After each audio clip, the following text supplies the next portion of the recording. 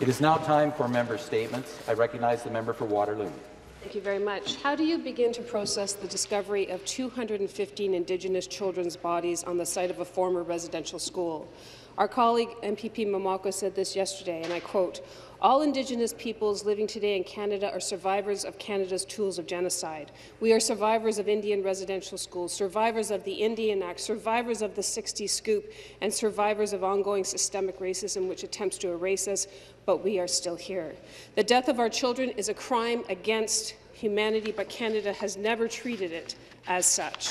Cindy Blackstock said this, "As Canadians learn about the story of the tragic deaths of 215 children in the residential schools in Kamloops, know this. Canada knew about the death rates in the schools, had tools to deal with it, and chose not to. In 1907, Canada's Chief Medical Officer of Health, Dr. Blais, raised the alarm about death rates of 25% of children in schools per year due to inequitable health care, poor health practices, and a lack of ventilation. He was pushed out of the public service because of his advocacy. The last residential school closed in 1996, but Canada kept fighting the kids. Feds were ordered to cease their discriminatory conduct in 2016 as it was causing unnecessary family separations, harms, and the deaths of children. Canada did not. Canadian Human Rights Tribunal ordered Canada to pay for its willful and reckless discrimination. Canada appealed. All levels of government need to provide the funding to ensure that all children are found and act on all 94 recommendations of the Truth and Reconciliation Commission. To do otherwise denies truth and denies justice. Thank you. Thank you. Member statements. The member for Don Valley North. Thank you, Mr. Speaker. Last Friday, I hosted a press conference to announce the introduction of my private member's bill, Bill 299, and asked to proclaim May in each year as Anti-Asian Racism Education Month. I would like to thank Senator Victor O, Minister McCall, Minister Lecter, Minister Bevan Farry, Minister Clark, Minister Cho, Minister Thompson, Associate Minister Walker, Associate Minister Zakaria, Whip Lauren Cole, Dr. Joshua Wang, Pierre Pang, MPP Babikian, MPP Kanapathy, Pierre Dandy-Gasman, Deputy Whip Khalid Rashid, Pierre Tangri, Pierre Hoga, Pierre Trantafenda-Arts, Pierre Cassetto, and MPP Anand for all your salient remarks. Thank you as well to all media friends for your continuous support along the way. Your support and advocacy against the anti-Asian racism sends a clear message that we will not tolerate any form of discrimination and are moving forward to address and eradicate the hatred that the Asian community face. I sincerely thank you all for joining me. Together, we will make a difference. Thank you, Mr. Speaker. Thank you very much. Next, we have the member for Nickel Belt. Thank you, Speaker. I rise today on behalf of Northern Ontario Autism Alliance and the many families with children that they represent. In February, the Ontario government announced a new needs-based funding pilot program. The announcement noted that 600 children and youth from across our province would be invited to participate in the new program. I was shocked, Speaker, last week when the Alliance informed me that no, not one of them, not the other advocacy group, no service provider, no support groups have been able to identify a single Northern Ontario families that have received an invitation to participate in the pilot program. Not a single Northern family, Speaker. Northern Ontario represents 6% of the province population. We have a diverse population, including First Nations and Francophone, living in urban and rural environments. If this pilot was being run equitably, there would be at least 30 families from north of the French River in the study, but there are 0. Life is different up north. Sure, the weather is colder, but the way we care for each other, the way services are delivered is also different. It would not surprise me at all, Speaker, that some best practice in integrated services would be found in Northern Ontario that could be shared with the entire province. If the ministry is truly determined to get this right, then it is imperative that there be representations from the north. Right now, the people of Northern Ontario feel really hurt. and rightfully so. They've put in so much work, and the community, this is a great shame. Thank you, Speaker. Thank you very much. Member statements. The member for Eglinton Lawrence. Thank you, Speaker. Tomorrow is the first day of June and the start of Stroke Month. In Ontario, we are fortunate to have access to world-class stroke care. But to be most effective, people need to get care as soon as possible. Every single minute counts. Because of that, it's important that everyone knows the most common signs of strokes, which you can easily remember with the acronym FAST, standing for face, arm, speech, and time. Watch for a drooping on one side of the face, weakness in one arm, and slurred speech. If you or someone you're with experiences any of these symptoms, it's time to call 911 right away. Speaker, we all know that COVID-19 has had enormous pressures on our healthcare system, and while everyone has stepped up their efforts to respond to ensure that care is available to all who need it, we continue to hear concerning reports of people ignoring symptoms of other health conditions not related to COVID-19, only to later arrive at emergency rooms with more advanced illness. Sadly, this includes cases of stroke. Delaying stroke treatment can be devastating for both individuals and families, and for the healthcare system through prolonged hospitalizations and demands on rehabilitation and long-term care services. So don't delay. If you recognize the signs of stroke, call 911 right away and seek emergency care. And for more information on the signs of stroke and how to recognize them, I encourage everyone to visit heartandstroke.ca. Thank you, Speaker. Thank you. Member statements. The member for St. Catharines. Thank you, Mr. Speaker. I rise today in this chamber to express the frustration and exhaustion of parents, children, teachers, educator workers right now. Students are struggling with growing mental health, well-being challenges, isolation, and learning hurdles. Last week, instead of a decision on opening schools, we received a letter and scapegoating. Premier, you have had many months to build a plan to make schools safe to reopen. Instead, this government has chosen to do nothing for months. You ignored the advice of the health and educator experts, ignored the feedback from frontline educator workers, and refused to spend the money to make schools safe. Excuse disbelief of my residents. Premier, when you send a letter requesting feedback from educators and health officials, your track record of satisfying the concerns from these groups has been put off many times throughout the school year. Experts and educators have been speaking about safe classrooms, smaller class sizes, HVACs that are modernized, all to keep the community spread down. You never listened. Now they are left to believe you will this time. For those parents and teachers that are reaching out to me throughout tears and frustrations, they deserve answers. Asking these questions more than a year into a pandemic and a month until the end of school year feels like scapegoating. Mr. Premier, I urge you to give the parents and educators the peace of mind about reopening schools and provide them clarity before the end of this week. Thank you. Member statements. The member for Orléans. Thank you very much, Mr. Speaker. Mr. Speaker, the hearts of a nation are broken. The grim discovery of the remains of 215 children at a former residential school in Kamloops has elicited a powerful reaction from Canadians across the country. The painful truth about the residential school system is a truth that we have not yet grappled with.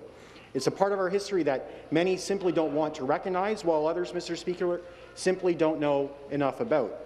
And why don't Canadians and Ontarians know enough about it? Because it hasn't been taught. Often when it has been taught, it's been done as a passing nod, a part of Canada's birthing process. Recently, the government was offered the opportunity to improve the teaching and understanding of these events and their lasting impact. Bill 287, the Equity in Education for Young Ontarians Act, would have required the history of colonization and its impacts on the rights of Indigenous peoples to be taught in an age-appropriate manner throughout the primary and secondary grades of our publicly funded education system.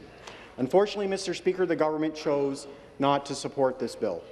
If we are to address the painful history, Mr. Speaker, we must ensure that all Canadians, but especially those of non-Indigenous backgrounds, understand it and understand the lasting impact it has had.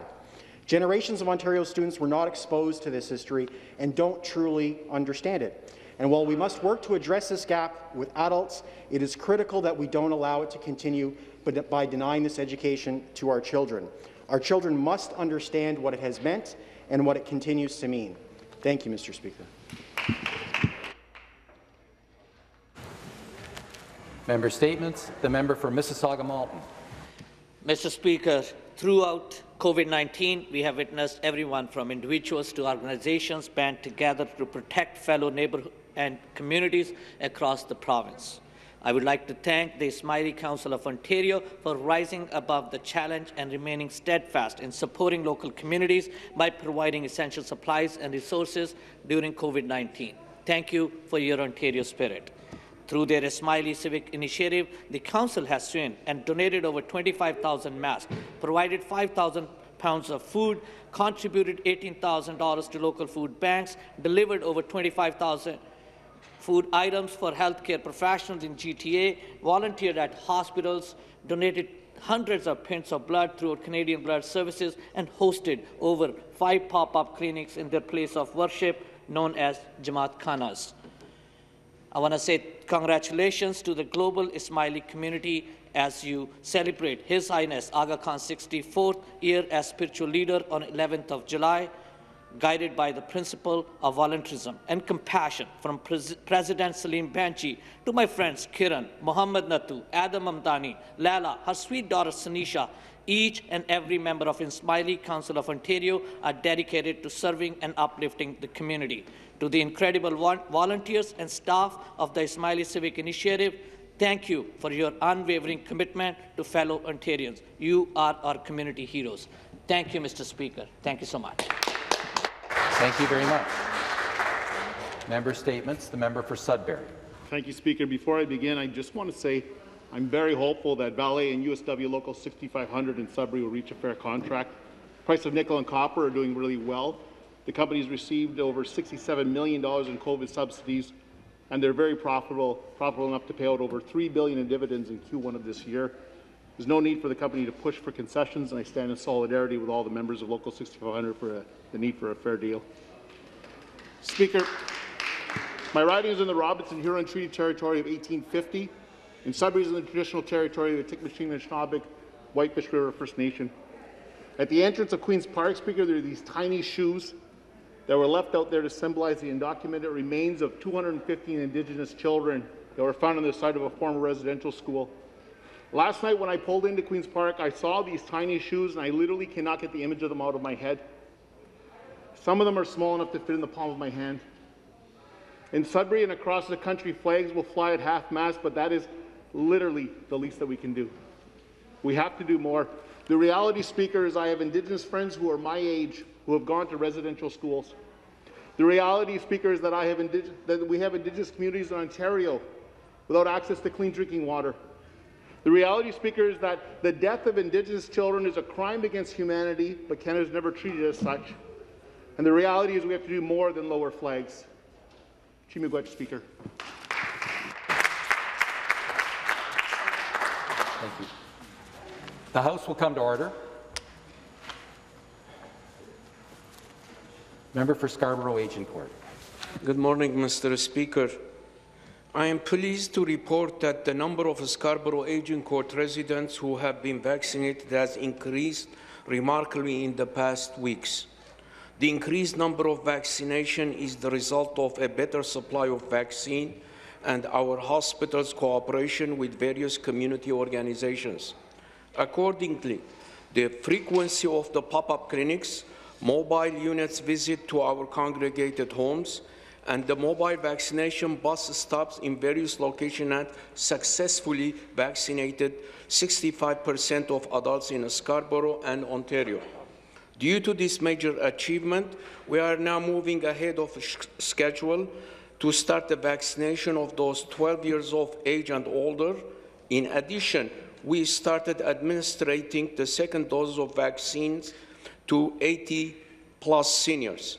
Scarborough Health Network already started contacting our seniors and booking them for their second shot. Mr. Speaker, everyone is cognizant that the last 14 months were challenging. I am optimistic that we are seeing the light at the end of the tunnel.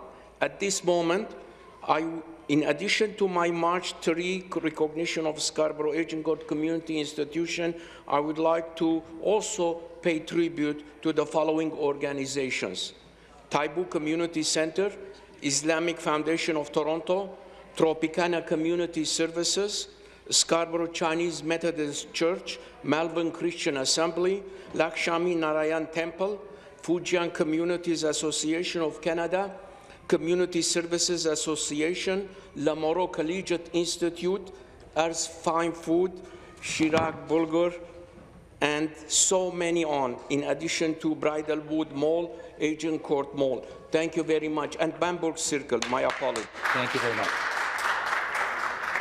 The next member's statement, the member for Oakville. Thank you, Speaker. And it's an honour to rise today about some of the recent funding announcements in my riding of Oakville.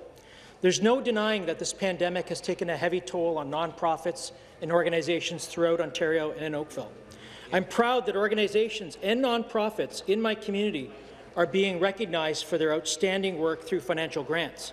The Oakville Crusaders Rugby Club hosts professional and international teams. It's great to see that they were successful in receiving an Ontario Trillium grant to expand and deal with the implications of COVID-19. The Rugby Club will continue to play a vital role in supporting the physical and mental well-being of residents.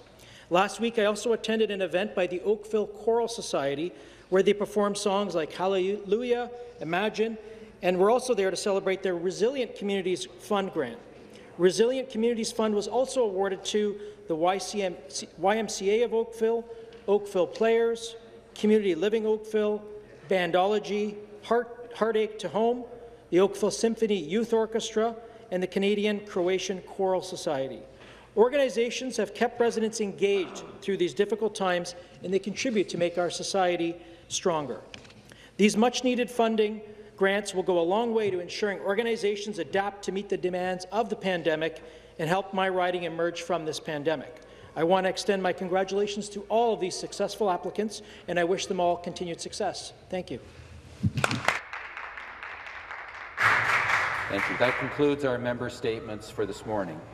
I beg to inform the House that the following documents have been tabled: a report entitled 2021 Ministry of Long-Term Care Spending Plan Review from the Financial Accountability Office of Ontario, the annual report of the review of expense claims covering the period April 1st, 2020 to March 31st, 2021, pursuant to the Cabinet Ministers and Opposition Leaders Expenses Review and Accountability Act 2002 from the Office of the Integrity Commissioner of Ontario, and a report entitled 2021 Ministry of Education Spending Plan Review from the Financial Accountability Office of Ontario.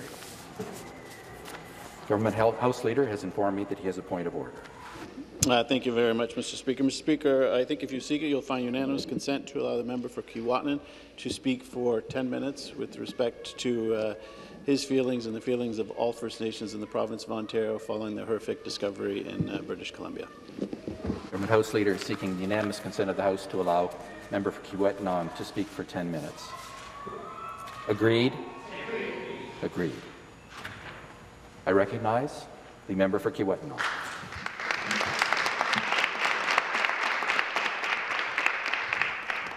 Very good, Speaker. Speaker, I rise today to acknowledge and honour that 215 children who did not return home from the Kamloops Indian Residential School.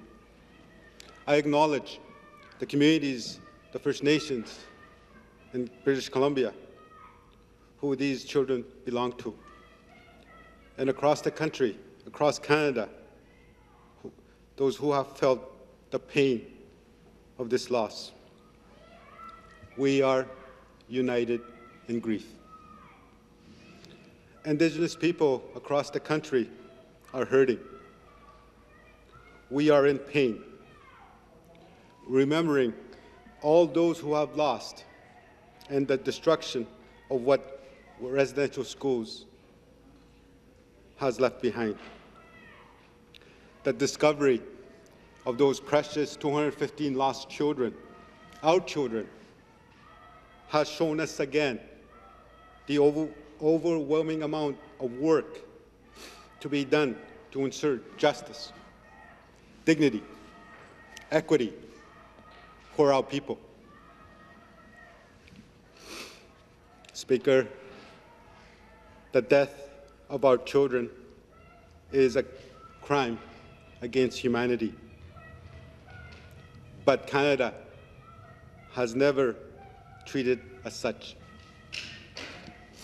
The country must own up to its past, as must all its governments and institutions for its role and the horror it created in residential schools.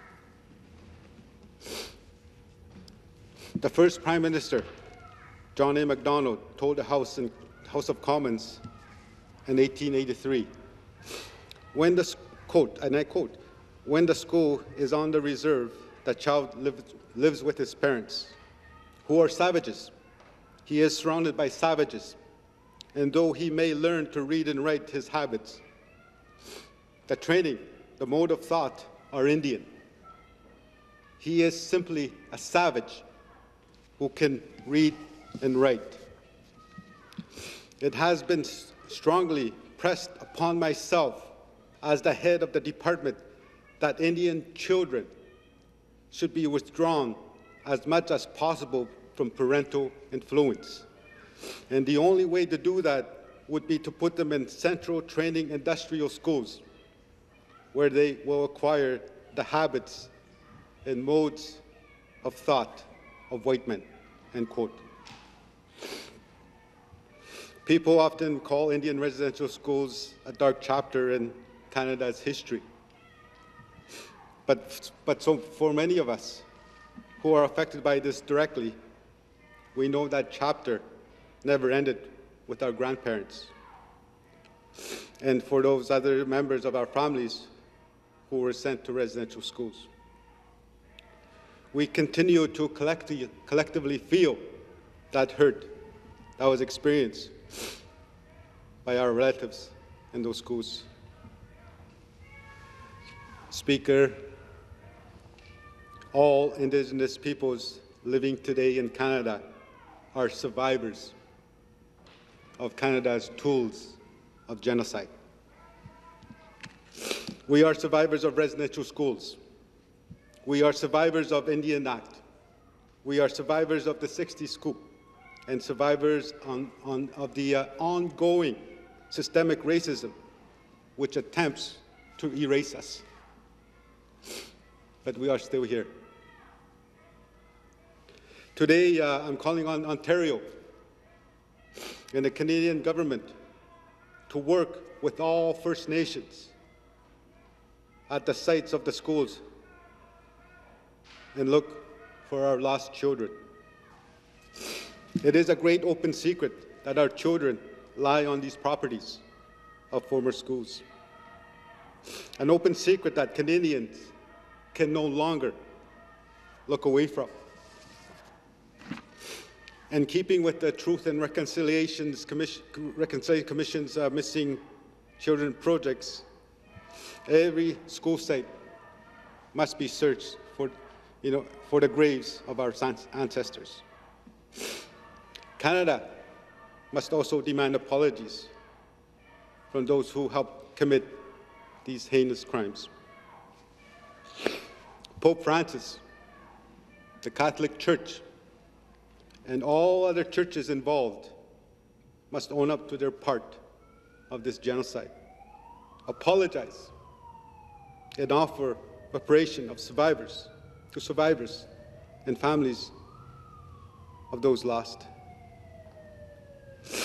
Finally, we must remember that Canada's governments at every level, including ours, have roles to play, responsibilities, and treaty obligations. And Speaker, it's still hard to be an Indigenous child. As I speak today, thousands of Indigenous children are without proper schools, or clean water, adequate food, safe home to live in, or good health care. Many cannot attend high school in their own communities, and they are too often in the child welfare our justice systems. We can no longer throw up our hands and say, there's nothing we can do. We must act together to resolve this so no more children go without. Today, I'm calling on the government of Ontario to keep the flags lowered at all provincial buildings, to have Mass, to honor the 215 children for 4 days. I am also calling on the government of Ontario to institute an annual day of mourning and remembrance for those who we lost to residential schools and to survivors. Let this be a first step towards an honest reckoning with the past by Ontario, by Canada, and all people who call this land home. While we respect the lowering of flags and other demonstrations as a means of showing support for the 215 children who died at the Kamloops Indian Residential School, there is so much work that must be done to honor the survivors of Indian residential schools and to honor those who did not go home. This work demands attention of every member of this legislature, and it needs a collective action for all 124 members who were elected to serve here. All of us here must be fully committed to implementing the calls to action of the Truth and Reconciliation Commission to address the ongoing legacy of residential schools. The discovery of the unmarked graves of these 215 children shows us against that genocide and colonization, oppression are not in Canada's past. Our people live with it, with the effects in the present. Speaker, today our hearts and our prayers are with the families and nations of these young people who did not get to return home,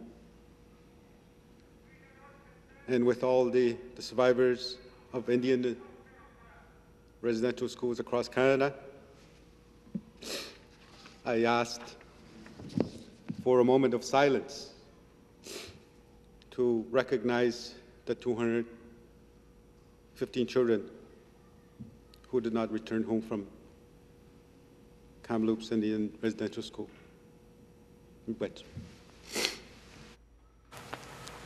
Member for Kiiwetinoong is seeking the unanimous consent of the House for a moment's silence to remember the 215 children who did not return home from the Kamloops Residential School. Agreed? Agreed. Members will please rise.